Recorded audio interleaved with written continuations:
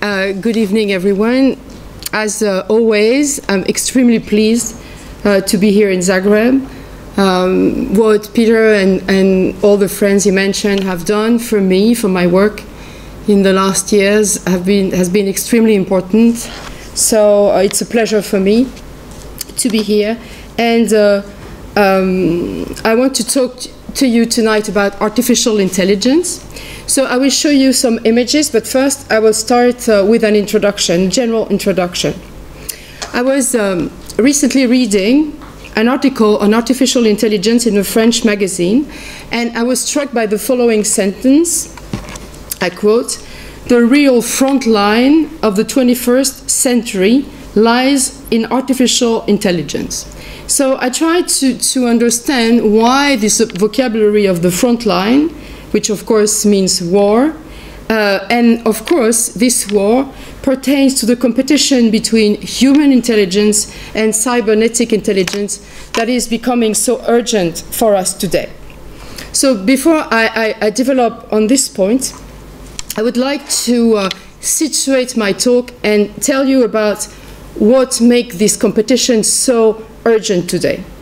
So it is true that, well, still 10 years ago, we were in an epoch that was called the epoch of weak artificial intelligence.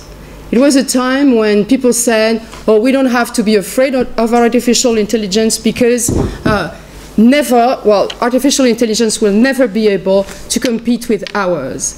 But then two recent developments have changed this state of thing, and we are now in a strong artificial intelligence epoch. So let me tell you about these two discoveries. First, the invention of new types of chips, new computational architecture by IBM. So recently, IBM designed a totally new type of chip called neurosynaptic chip. In 2011, Dharmendra Modha, the founder of IBM's computing group at IBM Research, developed with his team the first cognitive chip. The ambition was right from the start to develop low-power electronic neuromorphic computers that could scale to biological levels. So the chip is called True North. It is made of 4,096 neurosynaptic cores, and it is designed like a human brain. I quote from this engineer, Modha. He says, if we think of today's von Neumann computers, as akin to the left brain, fast, symbolic, number-crunching calculators, then True North can be likened to the right brain, slow, sensory, pattern-recognizing machines. True North is designed for sensory applications that include things like artificial noses, ears, eyes, and are adaptable and can rewire synapses based on their inputs. The synaptic chip, what is it? Why is it so amazing? Because it is made of different neurosynaptic correlates that function autonomously in a non-synchronic way, so that which are not solicited remain inactive, thus resulting in a lower energy use. If it's said to mimic the brain, it is because this chip allows interactions between neurons, synapses, and axons. So it functions exactly like a human brain. With its plasticity, it can vary its energy, vary its connections, etc. And so, in a certain sense, the system develops what Modha calls its own experience. It's a chip with an experience, because it can adapt its functioning to the context. So the first important discovery in artificial intelligence is that type of chip. The second example is the invention of what is called today the invention of recurrent artificial neural networks. I don't know if you've heard of neural networks. They are computing systems inspired by the biological neural networks that constitute animal brains. So what is a neural network system? It's a very complicated thing, but very simply what we can say is that these systems work without being programmed. For example, in image recognition, they might learn to identify images that contain cats by analyzing example images that have been manually labeled as cat or not cat, and using the result to identify cats in other images. Very simply, if you show these neural networks some images in the beginning, they will, on their own, identify other images and invent the rules of recognition as they are functioning. These neural networks are said to be able to learn. This is what we call deep learning. It means that these neural networks can learn without, as I said, being programmed. This is deep learning in artificial intelligence. So, you've heard, I'm sure, about singularity. You've heard about augmented humanity, transhumanism. You've heard about the fears of the sci-fi projections that the recent developments in IE are rising. So again, now that the most recent discoveries in artificial intelligence are so close to the human brain, of course, and again, the general question is how far AI will be able to go when it comes to simulate human beings. So here, I chose to deal with the central aspect of this question, like the competition between the human and the machine, which is the problem called the problem of the uncanny valley. And this is the title of my talk. So in a first moment, I will, of course, and I will show you images, explain what that is, the uncanny valley, and then I will explain to you why in the second moment and final moment of my talk, I chose to move from the uncanny to the queer, because the title of my talk is the queer valley. So I changed a little bit the expression from uncanny to queer, and I will explain to you why. So the uncanny valley takes us into the world of robots, because artificial intelligence and robots are not the same thing. Artificial intelligence is displayed in a lot of systems, but these systems need to be incarnated in robots in order to function. So a major issue today for engineers is this one, very simple. Should we incarnate artificial intelligence system in realistic humanoid robots like these ones? Should we give artificial intelligence the human appearance or not? So my question concerns the bodies for artificial intelligence. What appearance should we give to these systems? Okay, so the concept of uncanny valley was invented by the robotics professor, the Japanese robotic professor, Masahiro Mori, and in Japanese it is Bukimi no Tani Gensho, in 1970. And this term was translated as uncanny valley. So when Mori invented the term uncanny valley, he was not aware that Freud, as you know, had written in 1999 an essay called The Uncanny.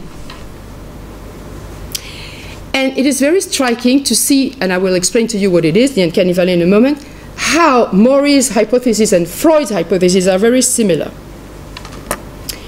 Mori's original hypothesis states that as the appearance of a robot is made more human, some observers' emotional response to the robot becomes increasingly positive and empathic until it reaches a point beyond which the response quickly becomes strong revulsion. So let me explain to you. So this is moving robots, these are still robots. So the valley is this shape.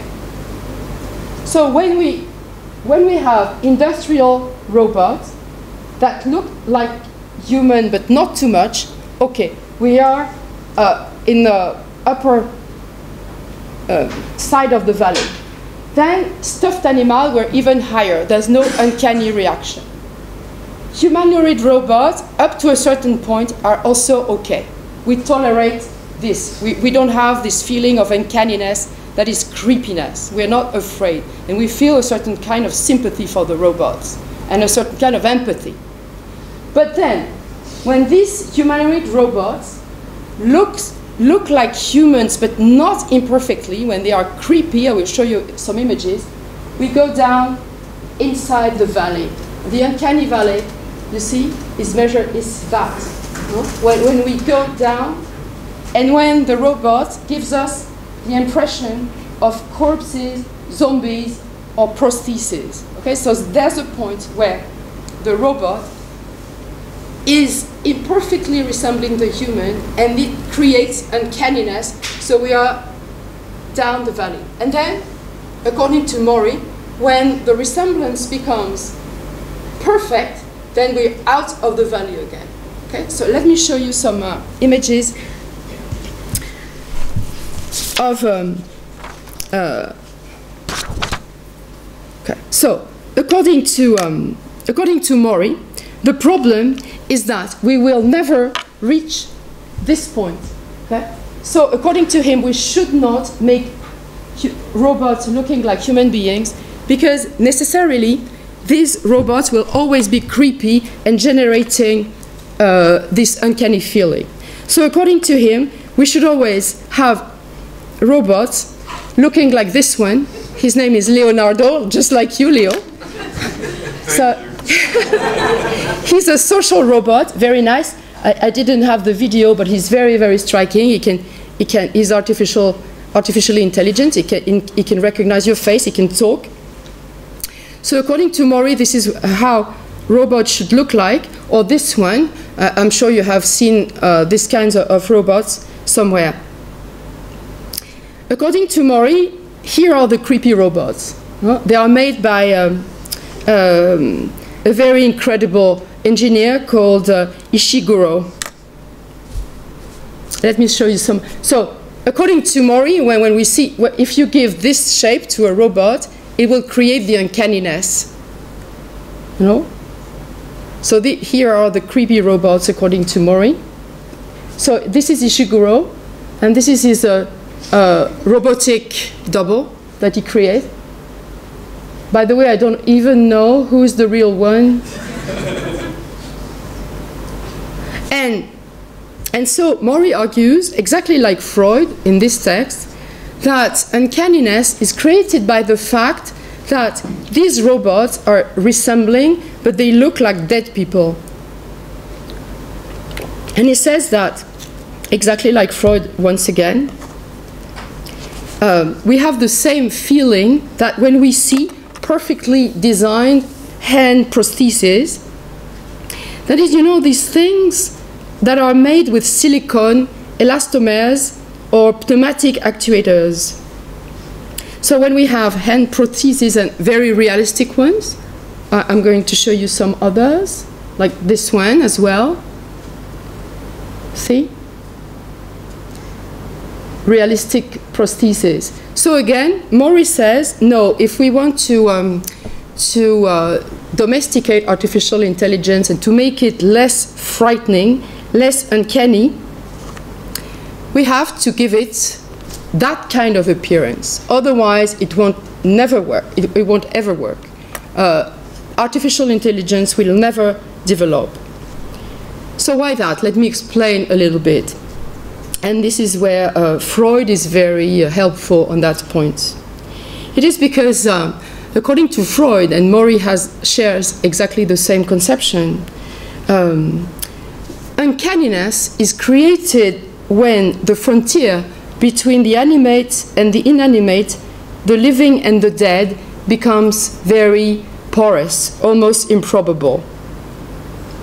I quote Freud, the uncanniness emerges when doubt emerges as to whether an apparently inanimate object might not perhaps be inanimated, like when we touch the limit between a real person and an automaton. And Freud also gives the same type of examples that Mori says, impressions made on us by waxwork figures, ingeniously constructed dolls, automata, severed limbs, severed heads, a hand detached from the arm, feet that dance by themselves, etc., etc. So the problem, as you understand, is that these creepy robots or severed hands, etc., make us think of the dead. And if you remember well, the bottom of the valley is really when, with the zombie effect. So the robot, the humanoid robot, resembles the human, but it is not perceived as a human. It is perceived as an imperfectly human creature. So that's why it cannot raise sympathy and makes us more think of dead people. So again, according to Mori, we have to limit ourselves to that type of robot. Otherwise, we always have the uncanny valley effect.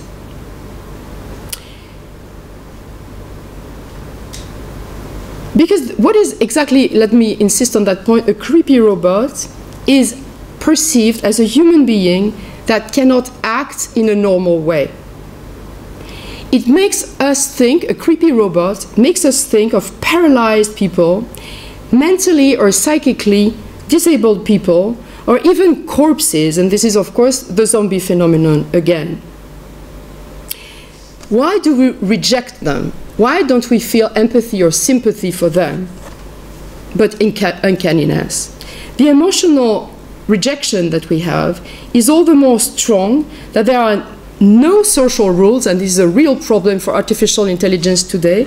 There are no social rules that would codify our reactions in front of a robot. We don't know how to behave in front of a robot. So we behave in front of them like we would behave in front of a zombie or a corpse. That's why we cannot help ourselves to identify them with dead people or sick people.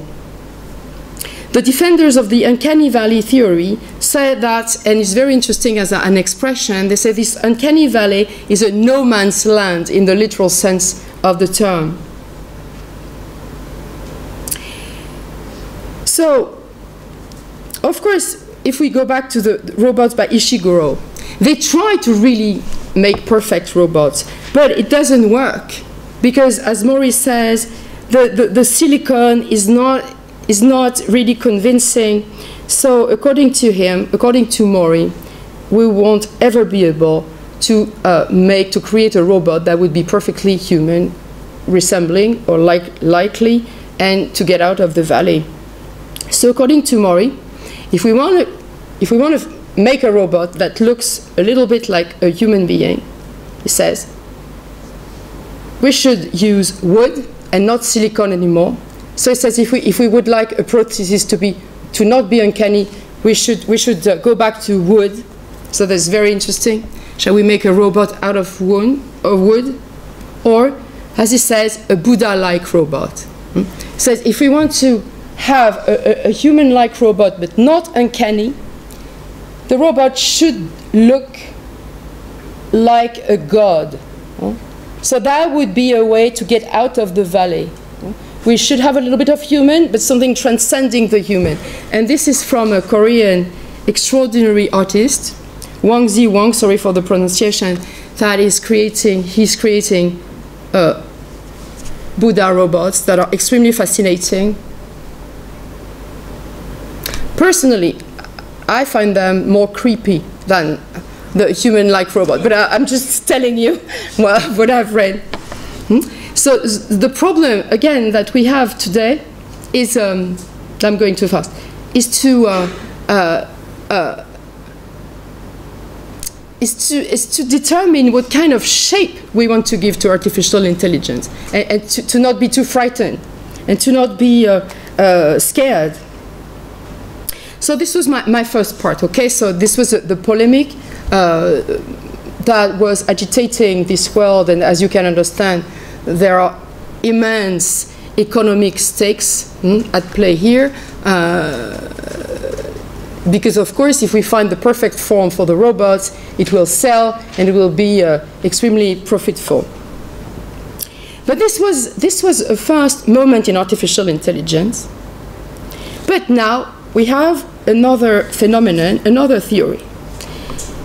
You've heard of Hanson, the creator of Sofia, the robot that became a citizen, that was made a citizen in Saudi Arabia. Is this, no, it's not this one. I'll show you in a moment.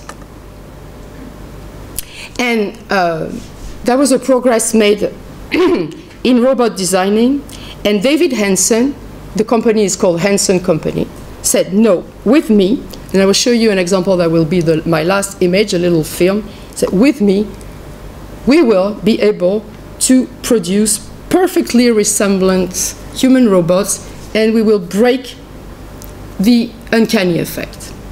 So recently he wrote an article called Upending the Uncanny Valley, like putting an end to the uncanny valley theory. He says, it is not true that human-like robots are producing this uncanny effect. Look at this, he says, look at the work of this artist, David Muke. Okay? So this artist used to work for a robotic company as well. And this is the kind of thing, the kind of sculpture he's making. They're extremely realistic and totally out of proportion. And Hanson says, look, when we look at these, this is Sofia that Hanson also makes. And I want to go back. Okay. He says, when we look at these sculptures, we don't have, according to Hanson, we don't have this uncanny effect. So we can perfectly imagine that we have the very realistic effect without having the uncanniness. This is what he thinks. So he says the uncanny valley is not a real problem. Because when we look at the sculptures of Muke, even when they look like dead people, we look at them in a certain way. They are perhaps not very attractive, but they are not producing this effect of disgust. So he says it is perfectly possible to invent a very realistic type of robot without producing this effect. And he says that conversely, we perfectly... how do you have the film? Sorry.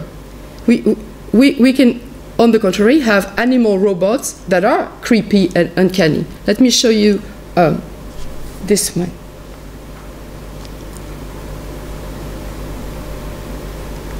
I'm not very good at that. Okay, I'm going to show you this one.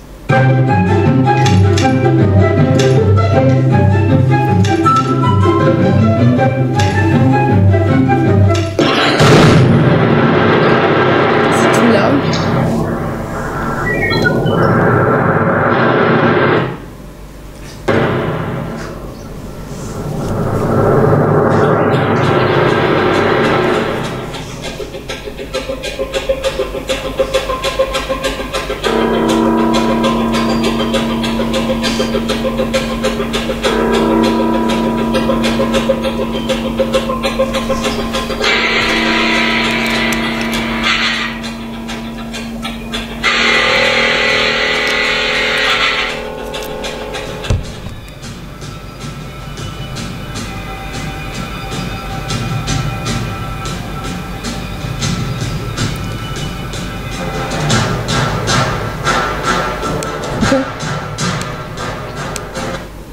So,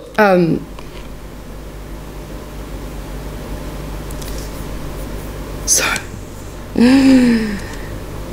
Let me go back to my images. So the argument developed by Hanson is that we can perfectly invert what Mori says and argue that realistic figures are not creepy and artificial or animal robots are creepy. So we have to find a new theory, to invent a new theory that is not the one of the uncanny valley. And he argues that, yes, in the years to come, we have to invent perfectly human-like robots, and this is Sofia. This is Sofia is able to speak, to answer questions, and she has facial expressions, etc. I will show you, as I said, my last little film will be a robot created by Hanson, and you will see him speak. So he says, people may find a robot strange, but not necessarily frightening.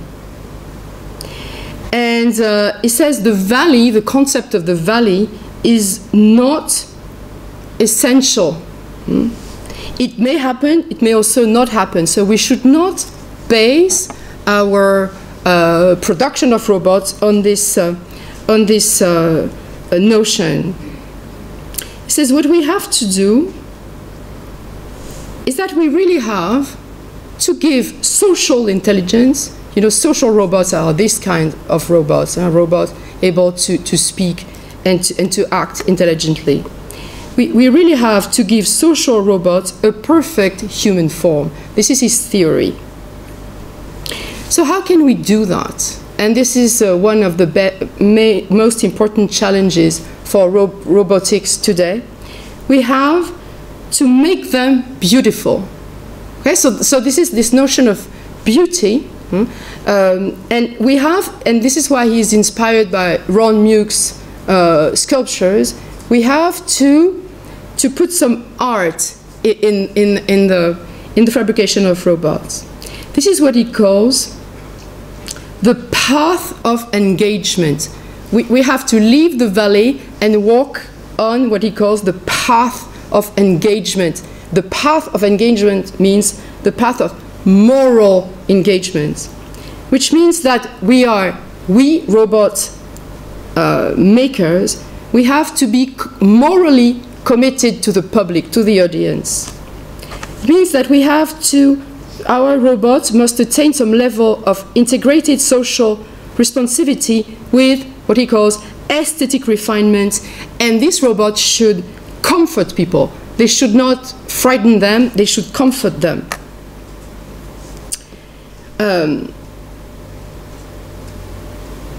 Okay, so according to him, this is what Sofia is supposed to do. Sofia is supposed to be comforting. I say, so of course, Sofia retains a little bit of the robot, but at the same time, Hanson argues that her face is perfectly human-like and beautiful. So we can discuss about that, but this is not my problem. The problem is to insist on the way in which now these people think of this moral responsibility in creating the robots. So I'm now really coming to my own point. So how I react to all this. It seems to me that this discussion, like should we what form should we give to robots, and how should artificial intelligence be incarnated, be sensitive, have a physical appearance? It seems to me that this discussion, resemblance, not resemblance, etc., avoids what has become the most urgent issue. Because, as you can see, the discussion remains at the level of the body. It remains at the level of physical appearance, body imitation, facial expression, etc., physical likeness. So, of course, this is extremely important, because it is always, in the first place, physical appearance that raises emotion, empathy, or on the contrary, uncanniness. But it seems to me that the problem is a bit different today than that in Freud's time, because Freud also remained at the level of the body. I think that the true question of uncanniness today in relation to artificial intelligence is not about physical appearance, it's about mental appearance. Uncanniness, according to me, is not that much linked with physical appearance, but with the brain, that is, with intelligence. What effect does an artificial brain, an artificial cognitive system, an artificial thinking, speaking device raise? The essential difference between Mori's robots and Hanson robots is that the latter, like Sofia, are intelligent, and what is uncanny is not that much the face of this robot, rather than what she has in her head. I think that what makes us uncomfortable today is precisely intelligence. Hanson is right. It's true that no one today is really upset any longer with robots' physical appearance. But with robots' intelligent appearance, with their capacity to simulate human intelligence, it is the robotic mind that has become animated. All questions that we are concerned with today about human-robot competition, about the threat robots represent today, the threats on management, government, responsibility, labor, pertain in a way or another to this mental dimension of robots that no one is actually questioning. What is the uncanny valley of intelligence, of the psychic effects of automatic intelligence? And it seems to me that even Freud had no idea of that question. Like, what is an automatic intelligence and what effect does it create on us? Because even if we don't, for example, when you look at a project like the Human Brain Project in Lausanne, this is a series of boxes, black boxes. It doesn't have any physical appearance at all. It's just a series of black boxes, but these black boxes are working like a human brain. And this creates an uncanniness that has nothing to do with the physical appearance of the machine, because this machine has no real physical appearance. So it seems to me that the problem is when Hanson talks about the path of engagement, it's not that much the path of engagement concerning the physical appearance, but the intelligence attractivity. The question is to know whether artificial intelligence is creating a new effect of death within life, a new zombie effect, like that created by an artificial hand. What exactly is the difference between an artificial hand and an artificial brain? Are we down or up the uncanny valley with the current hyper-realistic humanoid robots because of their brains and not because of their physical appearance? So I would like to conclude with Freud and propose that we move from uncanniness to queerness. I wonder if the reaction against simulated brains and thinking machines does not come from a repressed and still unknown and unqualified type of what I will call homoeroticism, coming from a specific sexual attraction and rejection at the same time of the mind for the mind. I will call that effect homo-intelligibility. How do we react in front of an artificial brain? It seems to me that we are both, like in uncanniness, attracted and rejected, attracted and repelled. And why? It's because the mind looks in a kind of mirror. The mind mirrors itself in the machine, and this creates a kind of sexual both attraction and rejection, just like Freud says it happens with an automaton, a physical automaton. According to Freud, uncanniness pertains from the fact, I quote Freud, that everything that was intended to remain secret, hidden, has come into the open. Uncanniness is always a species of the secret, something that should have remained secret, is open and shown. And for Freud, the motif of the double is a striking example of that type of secret. So, what if AI was currently offering us a new version of such a fantasy, of a secret made public, as if our intelligence that is in our head, something that is necessarily hidden, was all of a sudden put in front of us in the open air. In an article called The Uncanny and Queer Experience, the French philosopher Vincent Bourseul explains, I quote, that before being published in as an article in 1919, after several years of theoretical elaboration, the uncanny had already been present in the text of the Ratman case in Freud in 1909. And the first time that Freud used this term uncanny was in reference to sexual desire. It was not in reference to automaton. It was in reference to sexual desire and fantasy. And Freud says that the Ratman says, there were certain people, girls, who pleased me very much, and I had a very strong wish to see them naked.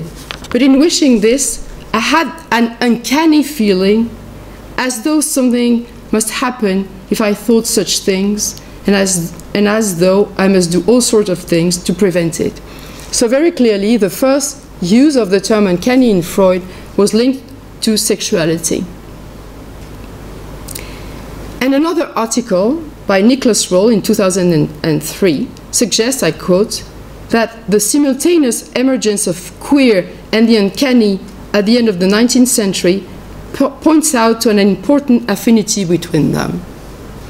So I wonder if we should not displace the problem of the uncanny when it comes to robotics from the body to the mind and ask ourselves if this new, very strange relationship that we have with artificial mind is not coming from, as I said, from a very new sexual phenomenon, which would be an attraction, a sexual attraction for the mind, what I call the homo-intelligibility or homo-eroticism of the mind. As if intelligence was desiring itself in a kind of homosexual kind of relationship, intelligence desiring itself in the machine, through the machine, and at the same time being ashamed of that kind of feeling, because this secret should have remained hidden. What would be the steps of this new uncanny valley of intelligence?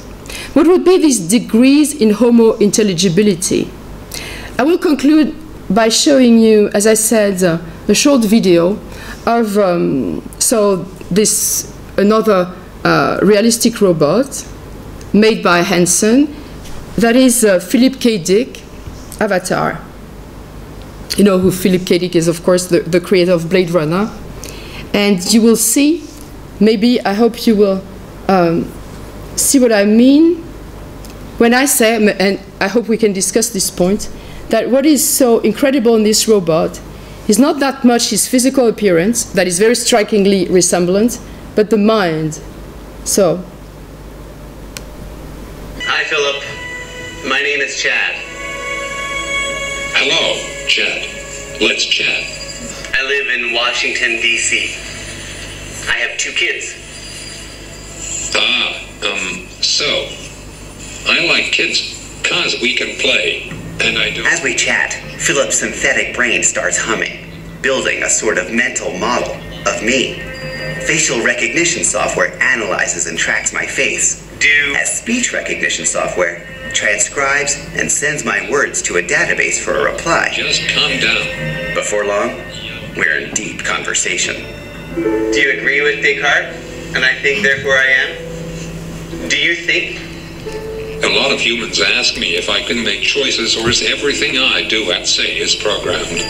The best way I can respond to that is to say that everything humans, animals, and robots do is programmed to a degree. So how much of that is coming from what you programmed it to say? It's a mix. Some of it's coming from knowledge on the web, some of it is written. And as my technology improves, it is anticipated that I will be able to integrate new words that I hear and learn online and in real time. I may not get everything right, say the wrong thing, and sometimes not know what to say, but every day I make progress. Pretty remarkable, huh? Well, you're a very good-looking man. You're starting to overinflate my ego. But don't let me stop you. Philip's stunning good looks comes from David's patent. Okay, so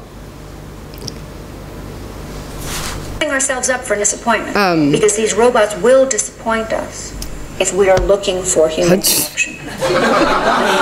I'm so bad at that. I'm sorry. I'm really escaped. They will be pretending to love us. David fears we don't humanize robots by bringing them into the human family. We face a frightening. Okay, thank you for your patience. So you see,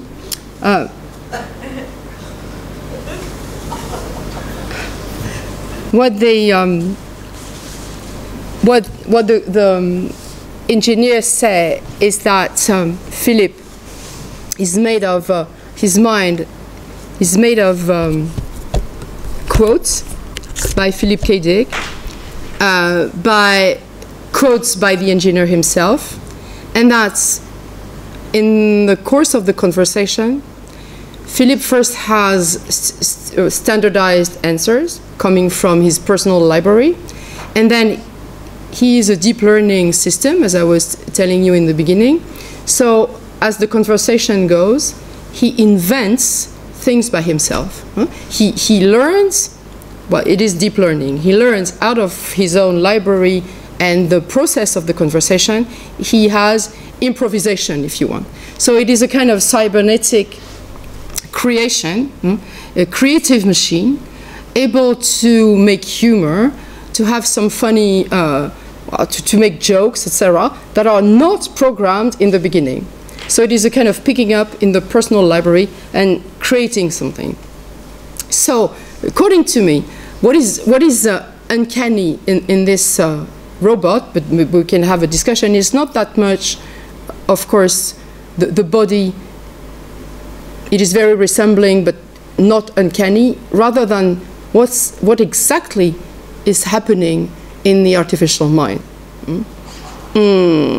And you see when the two men are talking like it, and the guy tells him, "You're very attractive," you can see this kind of erotic engagement that is starting to go on between them. And I wonder, once again, if we can talk about this homoeroticism of the mind for itself. Okay, so I hope we can have a discussion. I'm sorry for all my glitches, and thank you very much for your attention.